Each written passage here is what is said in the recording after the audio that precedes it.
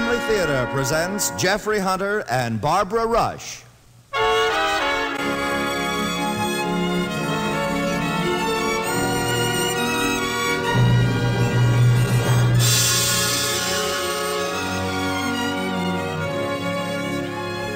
From Hollywood, the Mutual Network, in cooperation with Family Theater, presents A Matter of Time, starring Jeffrey Hunter. Barbara Rush will be your hostess.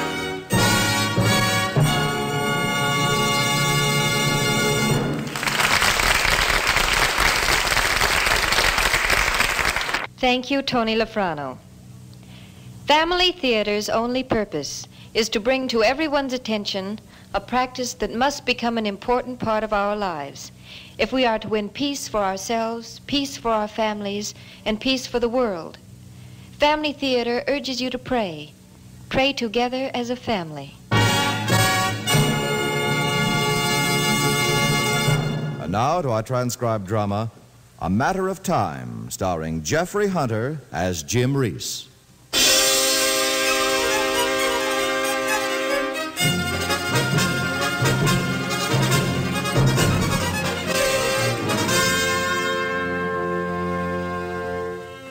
Kempo Airport, Tokyo. This is the second time I've been here. The first time was back in '51. Kempo didn't look very good to me.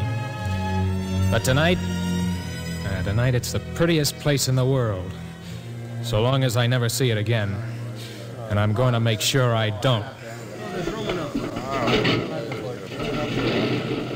Name, rank, serial number. Corporal James L. Reese, 161-00040. Right. A lot of zeros there, Corporal. Yeah. Like I used to tell my top kick, if I had 4 more of them in my number, I could go over the hill and you never even miss me. I see you still got your sense of humor. How'd they treat you? Oh, the Reds? Yeah. Like they treat everybody. Stinking. Well, you're headed for home at last. Say hello to the States for me, will you? Yeah, I'll do it. Any seat in particular here? Anyone but the pilots. Thanks, Sarge. Good luck to you. Same to you. Papers and ticket, ma'am. Here you are. All right. Mrs. Samuel A. Gunderson? That's right. Is Colonel Gunderson traveling with you, ma'am? No, he's not. The reason I ask is this is a 2-person permit. The colonel isn't going to use his part of it now. The Air Force will credit him with... Colonel Gunderson won't be coming back. He was killed in action. Well, sorry, ma'am.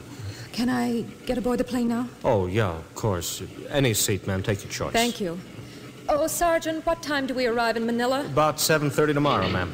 Thank you. Not at all. Your papers, sir? Yes, sir. Is this an A1 priority flight? I know, but it's the best you can do in the next 12 hours. Senator? Congressman.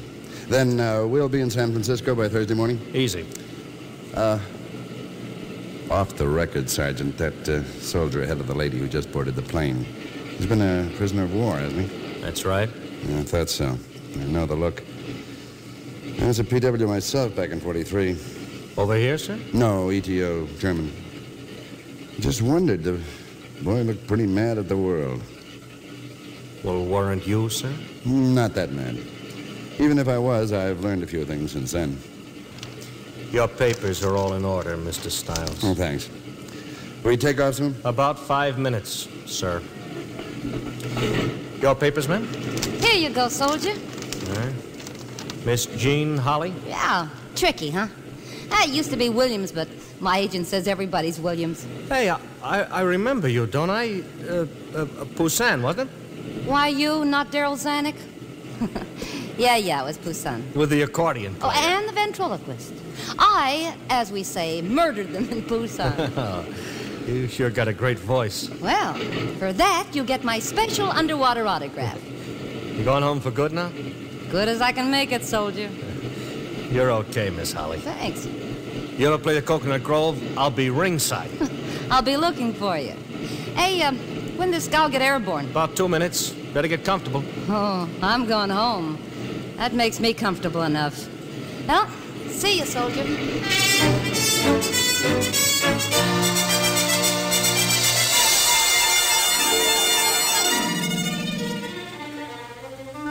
I looked around at the rest of the people in the half-empty transport as we left the ground at Kempo.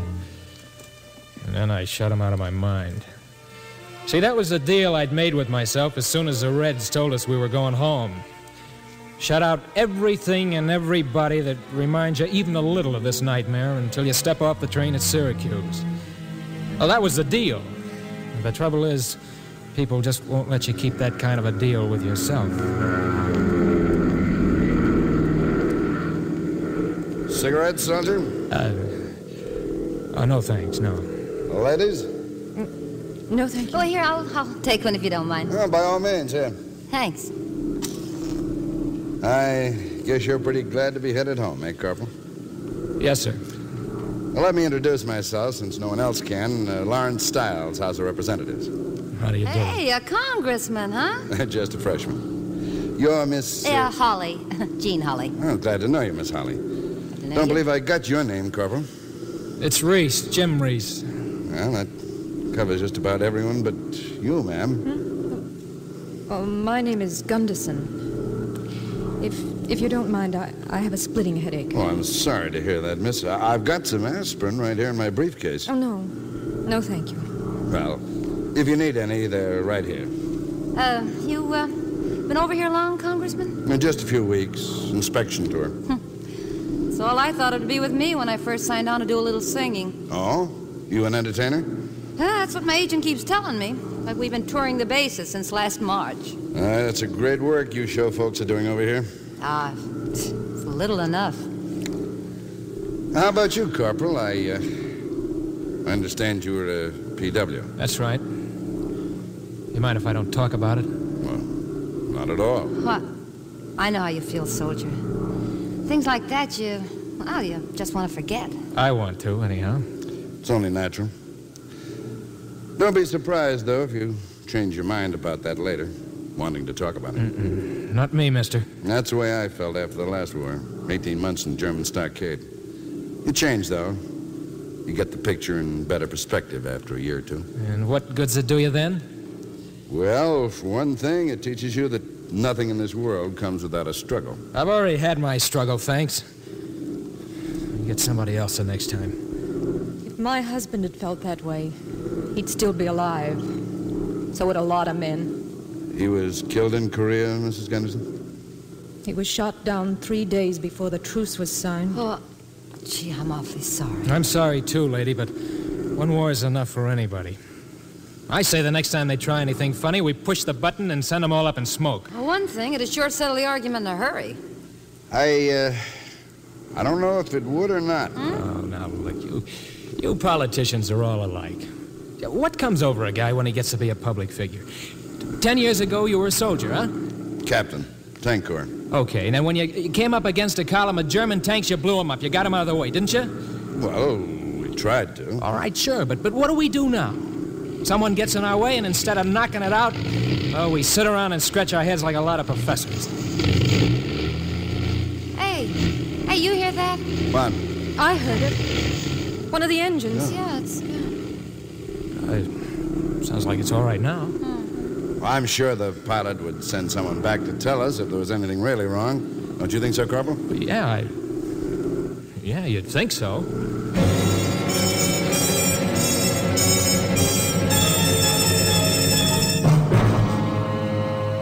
The conversation kind of died down after that. One by one, we dozed off. I don't know how long I slept, but it was still dark when I opened my eyes again. It took me a couple of seconds to realize that the congressman wasn't sitting where he should have been. And then I noticed the sound of the engines.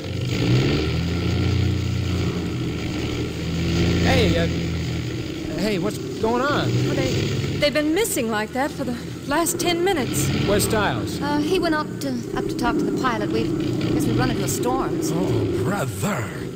Will you look at it outside? That's as black as a cat. Hey, what did he say, Mr. Stiles? We've been blown off our course. How about the engines? Well, the starboard engine's practically useless. The pilot says we've got a chance, though, if we can fly out of this storm. Well, aren't they in radio contact with the base? Intermittently, but the signal's pretty weak. Oh? You mean they may have to ditch this thing? It's a possibility. Ditch? They think we'd better put on our life belts just in case. Yeah, but how can we get out of here if we crash? Why, the porthole will... Take it easy, Miss Holly. The loading doors come off. You see these levers on the side? Oh, well... Hey, Corporal. Yes, sir? This looks like a life raft. Any idea how to blow it up? Oh, I think it... Oh, yeah. Here, this gives way. You push it in. Oh, same as the belts. Yeah, but I wouldn't inflate it in here, though. These things blow up pretty big. Well, big enough to hold all of us? Well, big enough to hold on to, anyhow. Hey, look! Look outside. The pilot's turned on his lights. Can anyone see how close we are to the water? I can't tell. The way the wind's blowing, I can't tell if it's spray or rain. We'd better get ready. He's going to ditch the plane. How do you know what he's going to do? The pilot told me if he switched on his lights, that'd be the signal. The signal? Huh? White caps. Where? Yes, I see them. I see them. Well, right on top of him. Yeah, we are. You better give me a hand with these loading doors, Corporal. Yeah, right now. Yeah, this comes up here. All right. Okay, hang on to that life raft until we hit, because you'll never find it otherwise. Don't worry, we will. All right, now stay back from the door. We'll suck you right out. We'll stay back. Okay, on my side, mister. All right, let it go. Keep back from the doorway, ladies. Yes, we're there. We're in awful low. Listen! There go the engines. Hang on, we're going in. Get outside in the water as fast as you can when we hit. The pilot said the plane will tear to pieces in this wind. Hang on, here we go.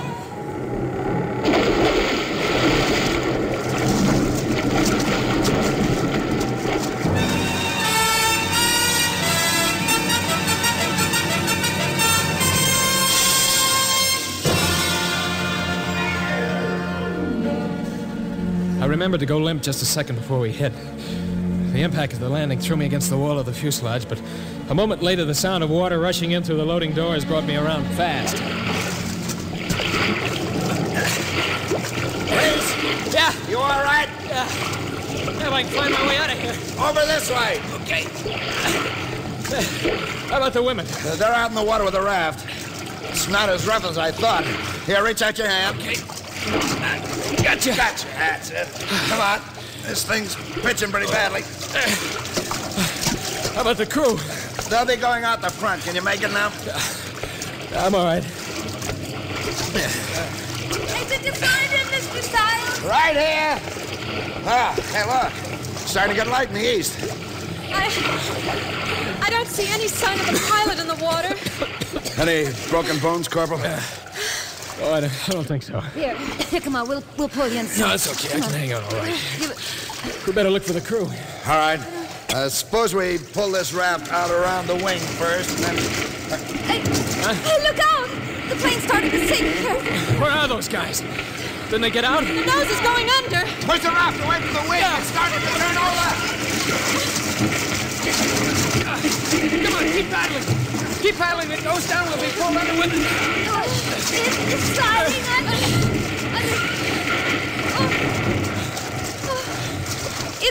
It's gone. Can you see any sign of the crew, Mrs. Gunderson? No. They must have been trapped inside. Oh, hold on to yourself, honey. We can't help them now. Anyway, the storm feels like it's letting up some. I think you're right. Have you got the slightest idea where we are? Oh, but maybe... Oh, look, it's starting to get kind of light. Maybe in a few hours we'll be able to see something. Mr. Stiles! Hey, everybody, look! Huh? Where? Don't you see where I'm pointing? No. Isn't that over there? Look, something along the horizon. I can't see a thing. You mean a boat or something? What is it? No, that long gray strip on the water. Can't you see? I see it. Yeah. Yes. Where? They're over there. It looks like a fog bank. No, it's too long for Look, that. now look, it's clearer. It looks like a reef. Couldn't it be that? I don't... Yeah, that's more than a reef, lady. That's land. That's what it is. It's land.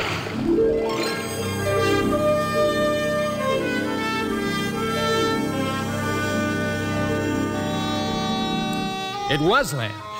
An island. A tiny, twisted strip of coral somewhere in the Pacific.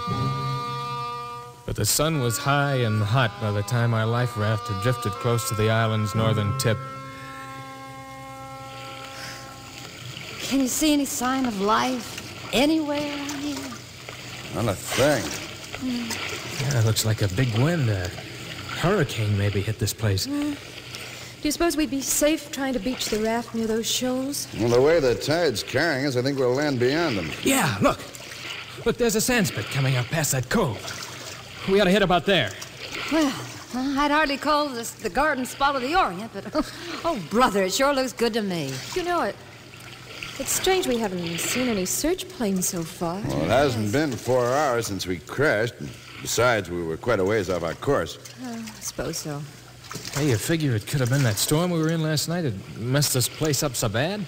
I suppose it's possible, but I didn't think it was blowing hard enough to do this much damage. Yeah. Not one tree that hasn't been ripped apart. Look out. Here comes that sand spit. Well,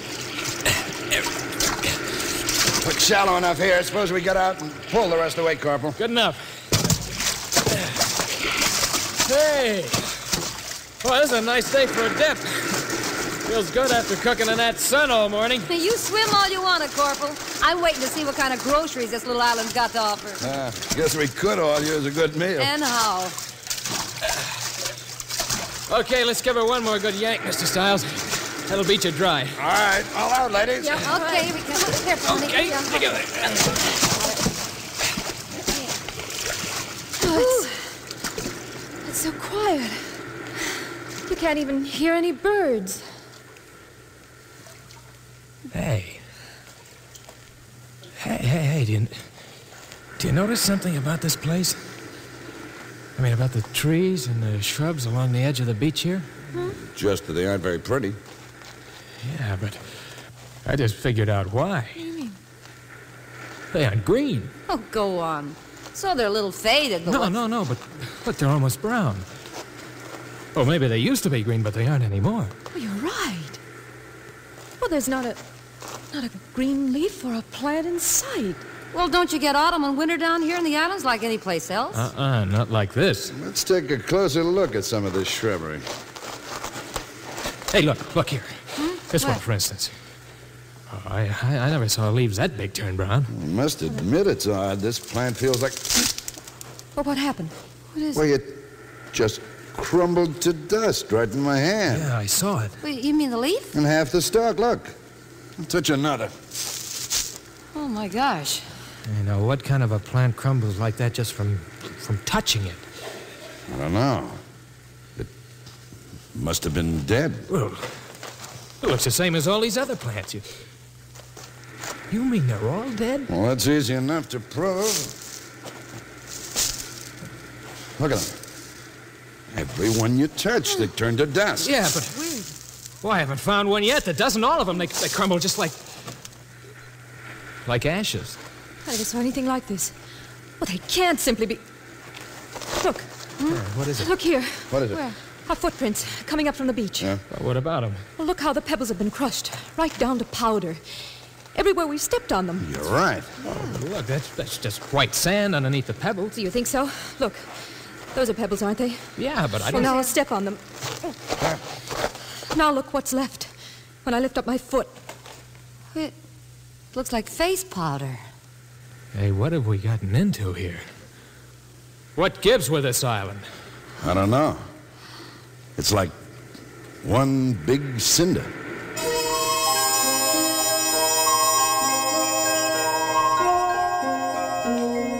We spent the rest of the afternoon walking around the island, everything, the trees, the plants, vines.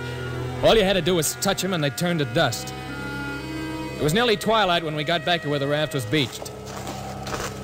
Well, Congressman, what's our next move? I don't quite know, Miss Holly. Well, we still got some K rations in the raft. That ought to hold us for another day or so, anyhow. Yeah, and then what? There's nothing we can eat on this island. Well, regardless of that, we can't do anything until morning. I suggest we have some of those rations and try to get as much rest as we can until daylight. You got my vote, Mr. Stiles. Come on, you want to give me a hand with the food, Louise? Maybe All we right, can help. Jim. Mr. Stiles, Yes, Jim? what do you think it is?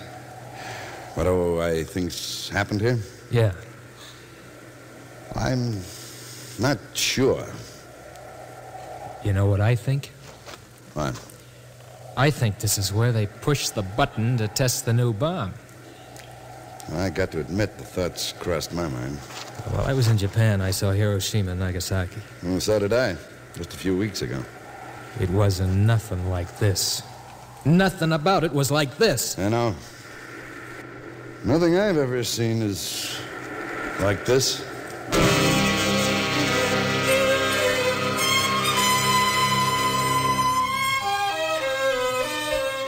I don't remember when I fell asleep that night. We were short on matches, and K-rations don't need any cooking, so we just ate what we wanted cold, and then we dropped off. Maybe I'd been asleep, half an hour or so, maybe half the night, I don't know. All I remember for sure is that when I woke up, it was still dark. But I could hear the airplane clear as anything. Hey, Stiles. Stiles, listen. Listen. It's an airplane. Probably one of the search planes. Girls! Yes, we hear him. Yeah, it's getting closer. Well, come on, we gotta light a fire. They'll never see us in this dark. Louise, Jane, gather up all the wigs and brush you can find. Right. Hey, you got any matches, Jim? Yeah, I got them here. Everything I try to pick up just falls to pieces. Jim, Yeah? try setting fire to the ration wrapper. This stuff won't burn. Okay. You can't even carry it. Yeah, all right. Well, hurry, it's passing right over I'm us. going as fast as I can. Jim, light it up. They'll be gone in another minute. Well, I'm trying Yeah, to. well, here, try it on the corner of this box. Okay. Well, Oh, it won't catch. oh, what's wrong? Oh, it's soaking wet. Why don't you light Well, it? he's trying to. What's wrong? It's soaked. It's soaked. That's what's wrong. Oh, take it easy. Listen. What? The plane's going away. They didn't see us. I'm sorry. The paper just wouldn't light. That's It's all. all Just right, wouldn't Jim. light. It's all right. It wasn't your fault. What kind of an island is this, anyway? Everything on it's just dead. Everything but us. And we'll be that way ourselves soon. If we don't get out of here. All right. It'll be daylight in a few hours. Let's pack up the rations and put them in the raft. We'll leave at sunup.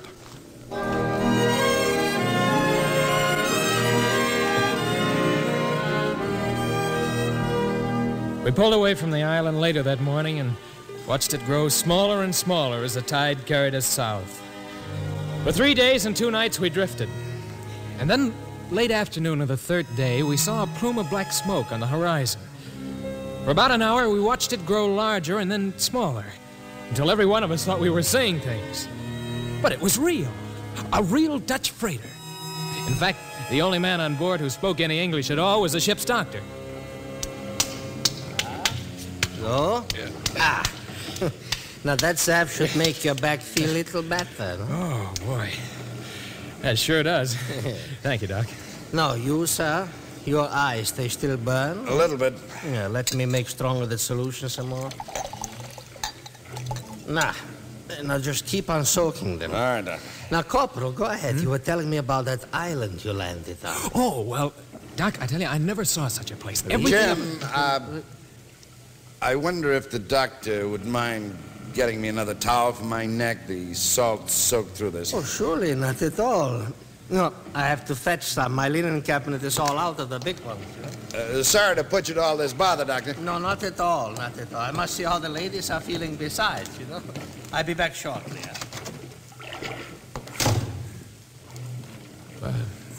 What's wrong, Mr. Stiles? Well, it's just a hunch, Jim, but I don't think we should say anything about the way the island was. Okay, but I don't see what's the difference. I mean, the whole world knows that we got the new bomb. Well, it isn't that. It's the island itself. Well, what do you mean? I'm not sure it's one of ours. But... Well, it's gotta be. No, that's just it. It doesn't have to be. Doesn't have to be at all.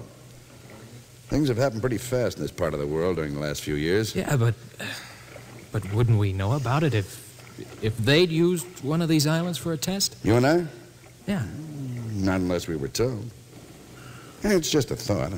I could be wrong. Well, I sure hope you are. So do I. But it doesn't really change things much in the long run. You figure they'll have the new bomb eventually? Don't you? Yeah. I guess so. You've seen what it can do now, Jim.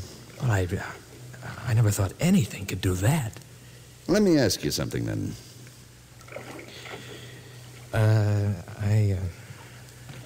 I don't know. You haven't even heard the question yet.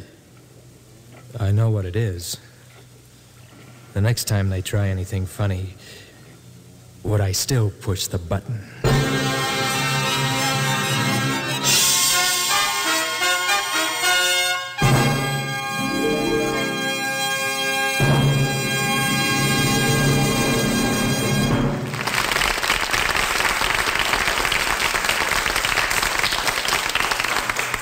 This is Barbara Rush again.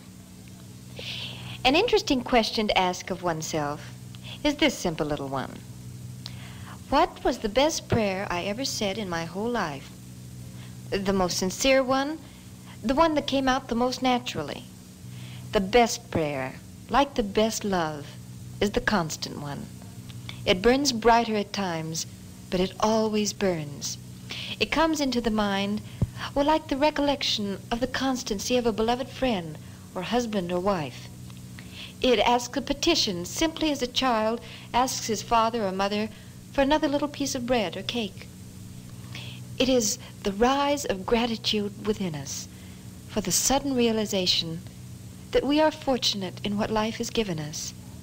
It's like our exclamation in appreciation of the sudden appearance of beauty, as when the sun rises in purple to light a new day, or sets in crimson and gold to mark the close of a finished day. The best prayers are like that, natural movements of the soul of all of us. And family prayer that is natural and the familiar thing in a family is one of the best prayers, because it illuminates the very reason of a family, and by illuminating, it binds it together, so that the family that prays together stays together. More things are wrought by prayer than this world dreams of.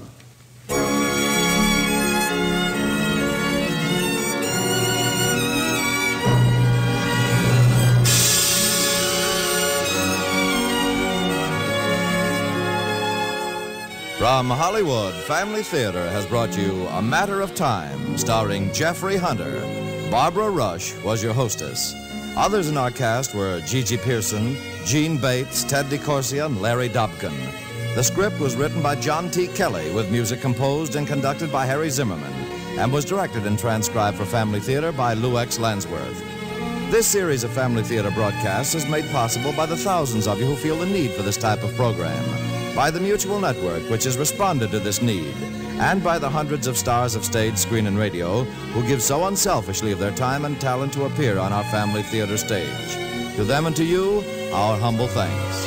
This is Tony Lofrano expressing the wish of Family Theater that the blessing of God may be upon you and your home, and inviting you to be with us next Sunday over most of these stations when Family Theater will present The Thanksgiving Hour, a special hour-long program starring Ethel Barrymore, Pat O'Brien, Keith Brazel, Bing Crosby, Perry Como, Nan Merriman, Marina Koshetz, John Brownlee, and the Roger Wagner Chorale. Join us, won't you?